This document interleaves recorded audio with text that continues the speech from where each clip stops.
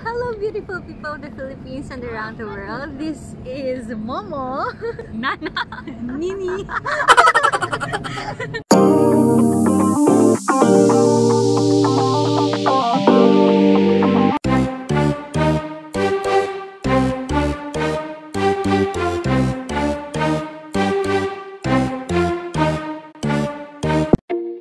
Joanna from Biomedical Science. Single. How old are you? 23 years young. Single? Of course. Ready to mingle? Of course. Hi, my name is Ina from Physics Department. Single? Yeah. Ready to mingle? Ayo! Ayo! Hindi na makapagsalita. Shout out pala sa mga, we're all graduates of Euqi. UP Baguio, UP Cebu, and UP Cebu. So yeah, shout out sa mga Isko and Iska. Mga Yupian. Yeah, Isko. Scholar ng bayan. Okay. Since your introduction is all about your department, so my question will be about your department. Okay, so how does it feel like to be a biomedical student in NSYSU? Parang nagpa-promote na talaga tayo. Education fair pala yan. NSYSU, oh my God, dapat supportahan nyo na itong vlog namin. Okay, go. Exciting. As someone with a biology background and not really that in-depth with cancer research, and now I'm exposed to cancer research and deeper molecular biology, it's interesting and fun. So what is the lesson or something that is really very significant to you when you entered biomedical science? I think my working environment. Okay, why? I don't know, it really matters to me that I go along really well with my lab mates, and then also the professors. My advisor is really also good. It makes, although biomedical science is a really hard field, but you know, being with them, it makes it easier. Yeah, it's fun. I don't know, it's fun. Learning is fun. Okay, last question. Studying is fun. Last question ito ha. What inspires you in your studies? Syempre. Parents. Shout out mama, papa. Ano lang. Well, of course, aside from parents, who is also ever supportive, and I'm also ambitious myself. So, also me, I'm also inspiring myself. No, not really. I just really want this field. But my needs so, because you told me a while ago that biomedical sciences is quite a difficult field. Oh yes, it is. Okay, next. Let's go to Ina. Okay, let's go to Ina. Same question, Ian. So, ano nga yung first question ko sa'yo? Ano nga yung first question ko sa'yo? What makes physics interesting here? Studying physics interesting here in Science. And ako pala yung second interview dito.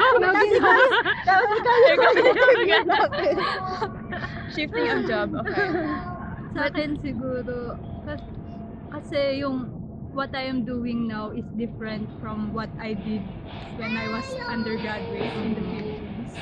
So parang new field, tas new opportunities, new knowledge, new experiences, ganun.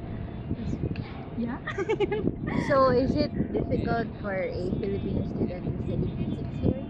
Actually, no, because there's Wow!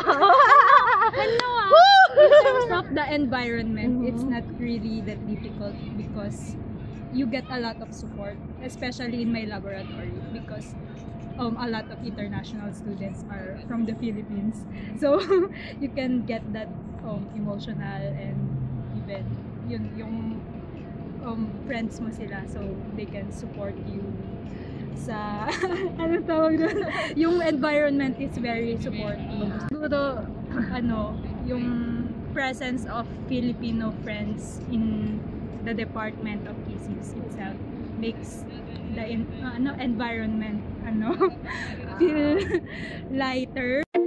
Okay, thanks. So, have you experienced being in a very difficult or challenging situation while difficult right here? Difficult, siguro, adjustments. Pero along the way, it became easier naman. Kasi siguro, yun nga, a lot of Filipino friends. Have you experienced quarter life crisis? Yes. Okay. Well, I'm not really sure if it's quarter life crisis, but for me, I have a different dream. Mhm. I'm not really into research initially since I was a kid. I have this one goal. Ayoko nang sabihin charot.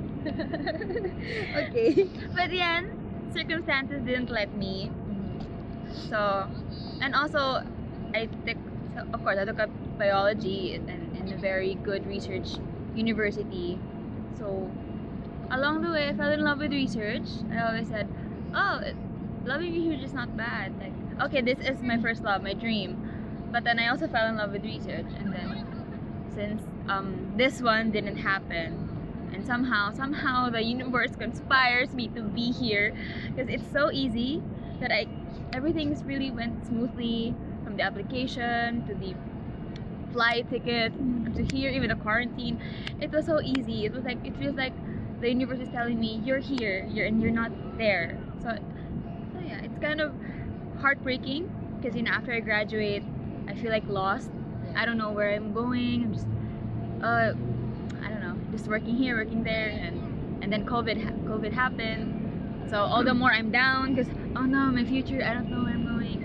And then suddenly there's an open application, and then I just applied half-heartedly because I really don't. This is not my dream. This is not really my goal. So I just applied half-heartedly, and I was just thinking, okay, if I'm here, then I'm here, and then yes, I'm really here. So yeah. Did you regret it? No, I actually love every second of it. It was well, I first got the acceptance letter or this in the website when they said, oh, you got accepted. I was like, I can't believe it. Wow, like really, I just applied half-heartedly and then it was given to me. While the other one, I really tried my best, and then it did not come true. Wow. The universe has its own way of telling guys, wag pilitin ang ayaw. Ganon. Kung hindi para sa'yo, hindi talaga para sa'yo. Give up mo na, guys. Let it go. So if it's for you, it will really come easy. So far, that's what I've learned at 23. So can you say that you have already overcome quarter life crisis? Well, not really. I don't think it's not really that yet.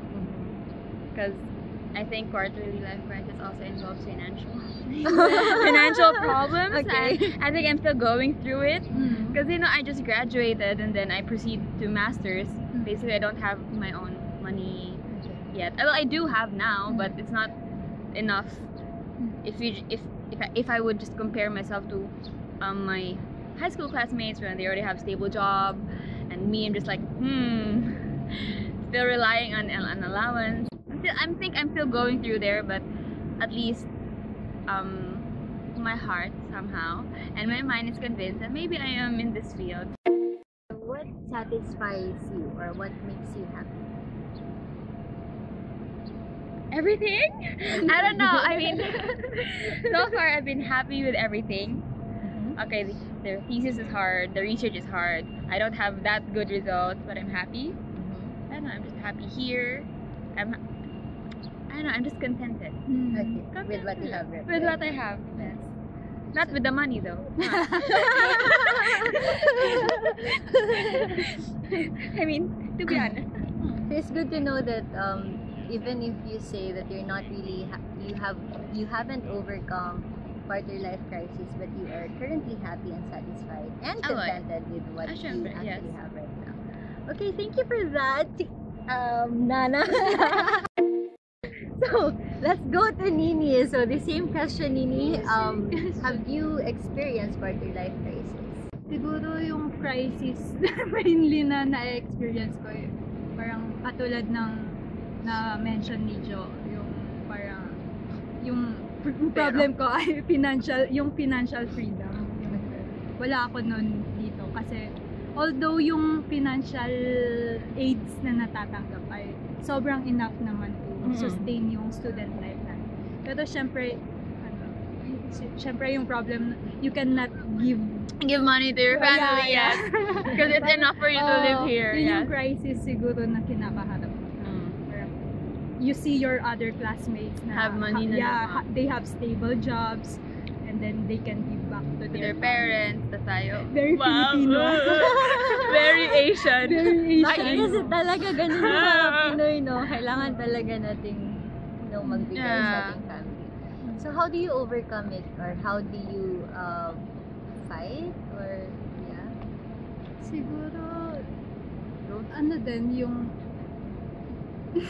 yung feeling mo naman kapag nag-succeed ka na sa, ay parang naging comfortable ka na sa field na to.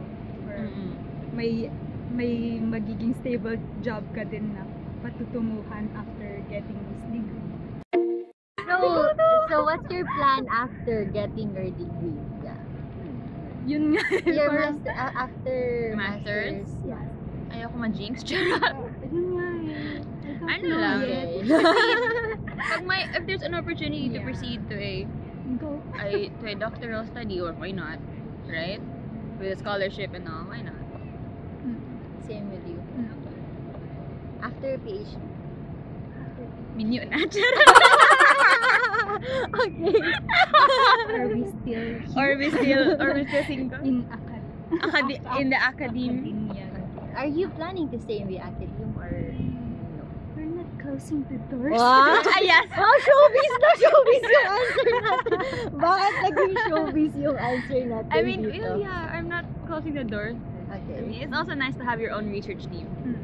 Ay, in my field. So you're open to any like industry or Yes. or As- or but- wala lang? Biomedical is very parang ang daming opportunities in the industry and also in the academy. So Ian, what inspires you today? What inspires you? My friends. Thank you. Ang peke naman nun. Ngayon lang tayo nagkita-kita. After how many months, ang peke naman nun. Joke lang. Mahal ko Ikaw to. yun ha. Kaya ko pala yun. Ikaw yung friend ko na na-inspire ako. Okay, so to end this vlog, what is your message for all those graduates that want to study or take up their master's? If there is really an opportunity, go for it. Kasi naman, di ba, an opportunity won't be given to you if you don't, if it's not for you. So, yeah. If there is an opportunity and then kaya, financially, may support, kaya, go for it. Ano sasabihin ko sa younger self ko? Sige. Yeah, anong sasabihin mo sa younger self mo Siguro, dati? kung ako dati, siguro, ang dami kong doubt siguro sa sarili ko na hindi naman ako matalino para Yeah, mag-masters. true. Pero sa state ko ngayon, parang hindi kailangan na matalino ka. Siguro, maging teachable ka lang. Or Yes. maging, ano yun? Yung hardworking? Ano pa yung dedicated? Diligent. Oo. Committed ka sa ano. Committed ka. Chosen mo na field. And of course, syempre, you really have to choose the field that you really want. Not just because, ito na lang. Ito yung Mahirap, easier mahirap. one. Ito, marami tong pera dito. Wala, guys. In academe. True, Just so you know. Yeah, so Kahit kung ito saan yung tatahakan yung landas, make sure Research. na hindi kayo mukhang pera. Yun. Kasi research. Research. Walang pera. Wala siyang pera. At Science mahirap life siya is kapag hard. mahirap siya kapag ayaw mo talaga yung ginagawa mo. Yes. If it's not really, what your heart wants. Definitely. Kasi yan yung mag-fuel sa'yo eh. To You don't padayon. I really agree with Ina saying you don't really have to be smart to proceed. As long as if you want something, of course you would try your best to achieve it. So that's the most important thing. Okay guys, I think that's it for today. Thank you so much Nana and Nini. So thank you guys for watching my channel and don't forget to, alam niyo ba yung ano? Subscribe, comment, Like, comment, share, and Subscribe. subscribe. Always remember that you are deeply loved. So just keep on smiling. Stay safe, everyone. Bye-bye.